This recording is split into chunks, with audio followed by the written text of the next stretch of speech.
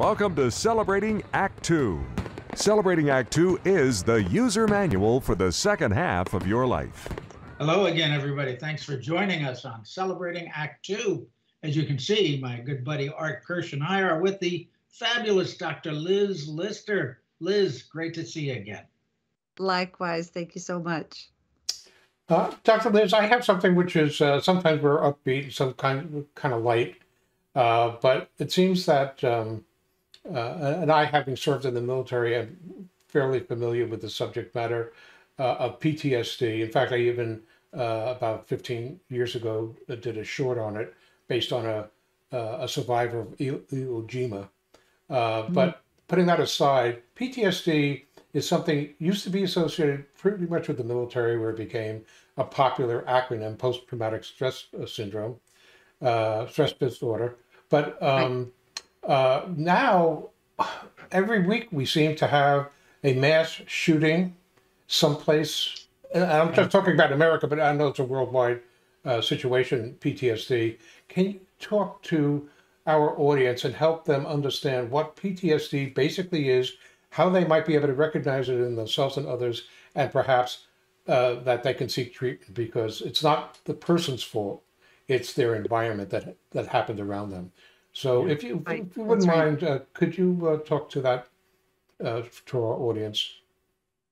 Sure, absolutely. Well, as you mentioned, it is becoming more common. Estimates are between 3.5% to about 6% of the American adult population. So that is several million American adults who suffer from PTSD. And the definition of the psychiatric disorder, the post-traumatic stress disorder, is the presence, or that they've witnessed or experienced.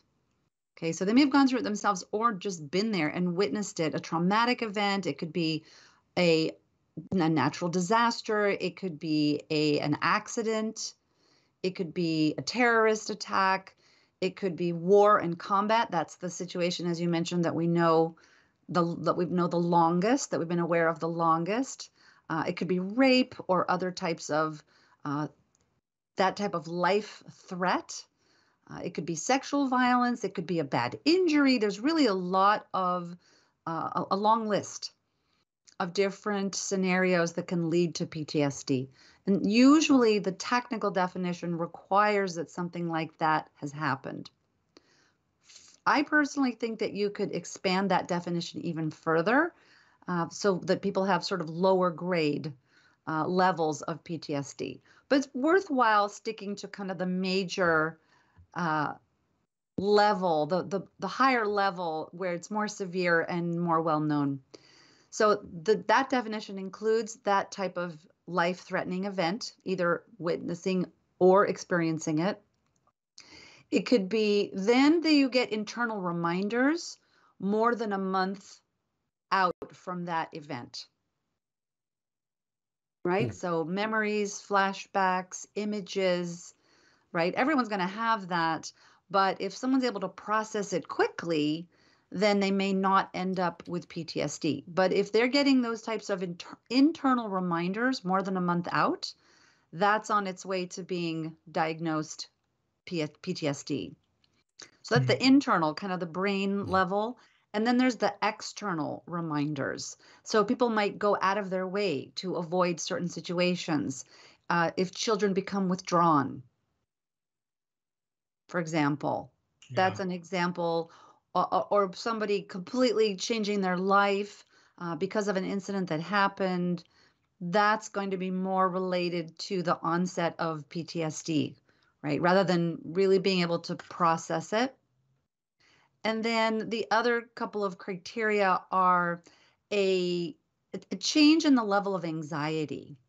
Now, this is really hard to tell nowadays. We have so much going on. As you mentioned, I mean, there are mass shootings every week in the United States, which really is disproportionate to the rest of the world.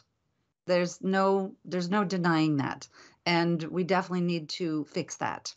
But for right now, we're talking about the anxiety. The pandemic has sort of raised everybody's level of overall anxiety. But PTSD definitely has that aspect of an altered anxiety state. And then also in terms of criteria for diagnosing PTSD is a change in mood or a change in the way of thinking. Again, a lot of overlap in everything that we're talking about, but it has to persist over time, at least a month, but usually it's persisting a lot longer when people get diagnosed with PTSD.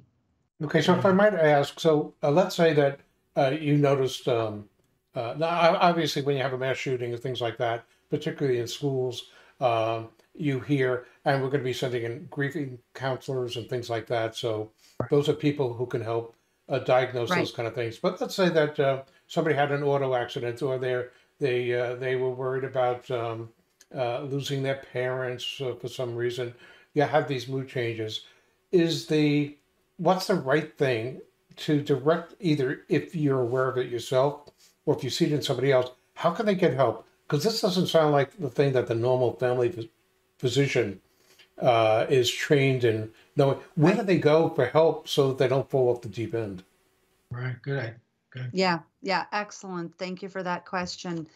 Of course, the family doctor can be of help. Then also a therapist, especially therapists who do what is now being referred to as somatic therapy. We could talk about that another time. We'll do another video about those types of treatments. But the purpose of those treatments, and not all therapists are trained in these techniques. So for example, there's a technique called EMDR. All right, EMDR, that one's really worth noting because it really is helpful. It's been shown to integrate the brain with the body. All right, it's done in a lot of different ways. It stands for eye movement deprogramming reprocessing. That's what EMDR stands for, because originally you had to look back and forth, back and forth. It was an eye movement technique. However, there's a lot of different ways to do it now. It's very interesting. I've had that done myself. I just think it's very, very useful. You know, there's a limit to how much talking about a traumatic experience is going to help someone process that experience. You know, and I want to add to your list, Art, because I experienced this in my practice, I encountered this in my practice, is women who had very traumatic childbirth experiences. Wow.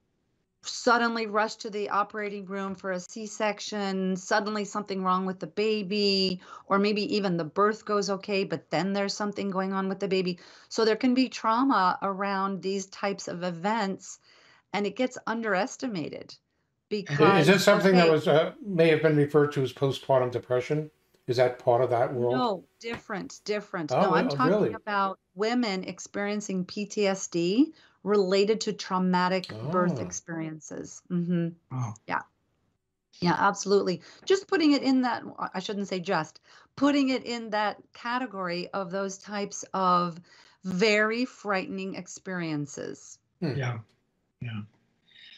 Dr. Liz, I'm assuming, and I want you to correct me if I'm wrong, I'm assuming that you can have various levels of PTSD. And of course, a milder thing might be harder to diagnose. And I want to give you a quick story. At 9/11, during 9/11, my business partner and friend, was in New York. And his mother was 80 years old, lived here in California. He was on business, called and tried to get couldn't get out of the city because everything was shut down for 2 or 3 days. Right. Came back, and his mother, 80-year-old mother in Kansas City, I think now, as we talk about it, I think was experiencing PTSD because it was constantly on the television. Her son had been there, even though he had called and I'm safe and I'm uptown and that's downtown, and all of those mitigating circumstances didn't matter. She was filled with anxiety for months. Terrified. And finally, not much long after, he said to her, "Ma, turn off the television." Right. That's right. You know, it's all over. You can't escape it. It's constantly bombarding you, and you don't need that. And I'm okay. Yes. And indeed. It didn't matter that he was okay. She was. That's right. Filled with anxiety. So my interpretation, of course, as a layman, is that years later, she probably had PTSD. Does that sound like a possibility? It does. It absolutely does. Because again, let's talk about PTSD. It's a combination. It's a brain and body disorder. It's a brain and body problem. So she was watching all this news. That's all this input coming into her brain. She is worried. She's very frightened, right? So we've got that criteria of that super scary experience, which of course that was for all of us to different degrees, obviously. Sure. So I totally agree. There's no question for me that that type of level of fear can then lead to PTSD. Yeah. Definitely. Before we finish this topic, because we could go on for hours, and there are just so many things that we can talk about. If you, because I believe this to be true, and you can verify it or not, that people who are either experiencing these kinds of things or think they are, or if they notice somebody who does, that it's not their fault, and that for most people, not everybody, but for most people, it can either be alleviated or reduced to the point where you can actually live with it or even cure it. So are those things true? And can you tell us if somebody recognizes it, that they shouldn't lose hope? Absolutely. That's absolutely correct. In some cases, the symptoms can just alleviate over time, and time is going to help really heal. Therapists, especially therapists who are able to do those types of somatic, that's the thing to look up, somatic therapies, or to ask when you're looking around for a therapist who would be able to help with this. And then psychiatrists, of course, also help from the medication standpoint. A lot can be done, and that really depends on what the person is experiencing and the degree of the trauma that they lived through. I think that it's really important. Ultimately, I think the common thread in terms of people getting better over time is being able to process the physical aspect of PTSD, not just thinking through it mentally, but understanding that the body and the mind are not separate.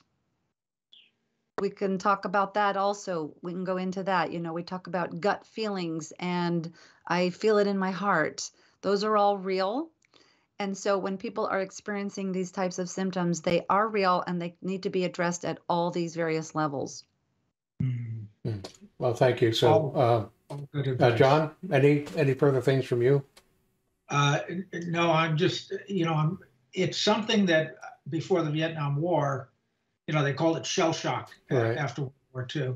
And here we are 50 years later or so, and we're recognizing that this is a bigger problem at various levels in society than just, war and reaction to battle. So I think it's an important topic. It's not going away, and we all need to learn more about it. So Dr. Liz, thank you so much. You're welcome. For more on Celebrating Act Two, visit our webpage, follow us on Facebook, subscribe to us on YouTube, and tell your friends. Celebrating Act Two is the user manual for the second half of your life.